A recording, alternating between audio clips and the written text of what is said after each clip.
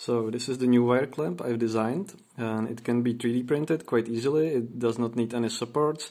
It prints already assembled.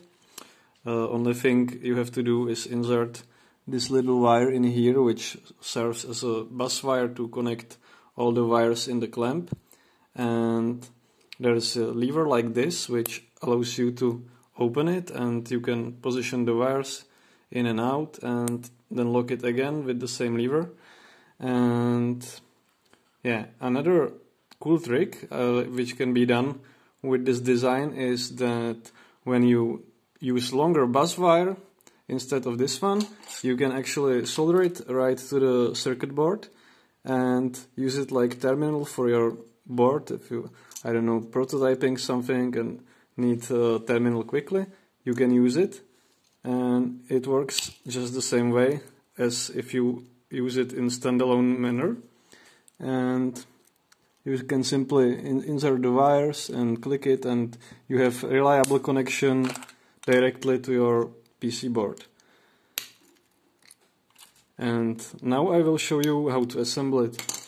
When it's printed, it looks like this. It prints laying like this on the bed, and it comes out, and the two pieces are kind of fused together. So it takes a little bit of wiggling to get them apart. You just click it and it's already loose, so I can move it. Next thing I have to do is I take wire. I don't remember the size. I think it's 1.3 millimeters, but everything is mentioned on the website, on the Thingiverse, where you can read the right sizes of wires to be used with this clamp. And what you do is you have to toggle the clamp to be locked, and then you simply like wiggle the wire inside. Might need some twisting, and you just push it all the way through.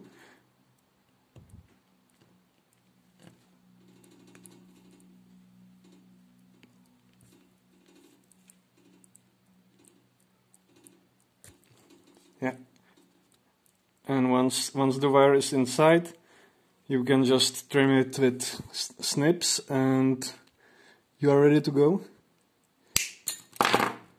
You can open it now and enjoy your newly created clamp.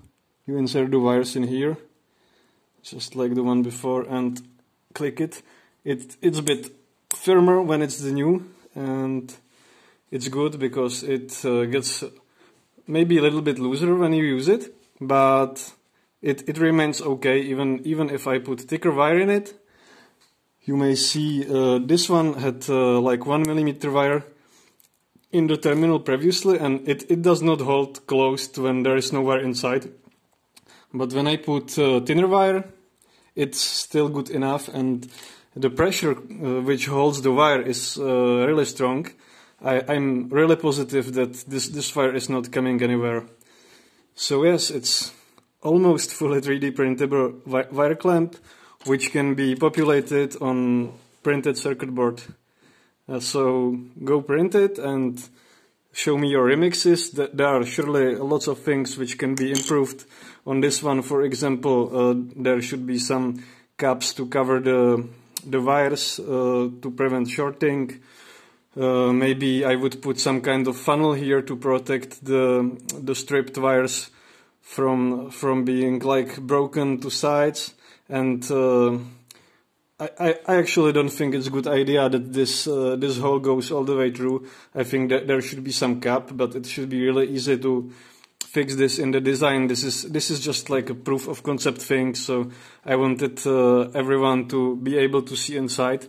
Also there is another hole which does not serve any electrical purpose, but I use it when populating on PC board just to provide more mechanical contact, so it sits really snugly on the board.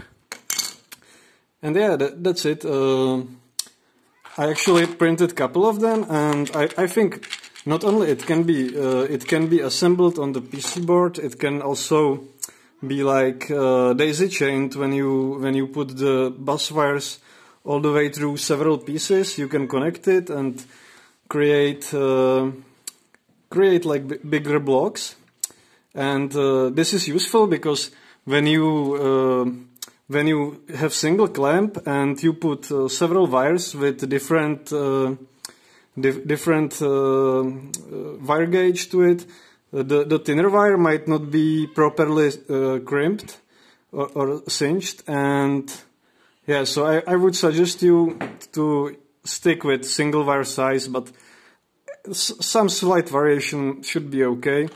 Another thing to mention is that when you use single wire, you should preferably stick it to the middle hole, and if you use 2 wires, use 2 side holes, and when you use 3 wires, it's obviously use all 3 holes, and you should be fine. So go, try to print it, and enjoy this connector.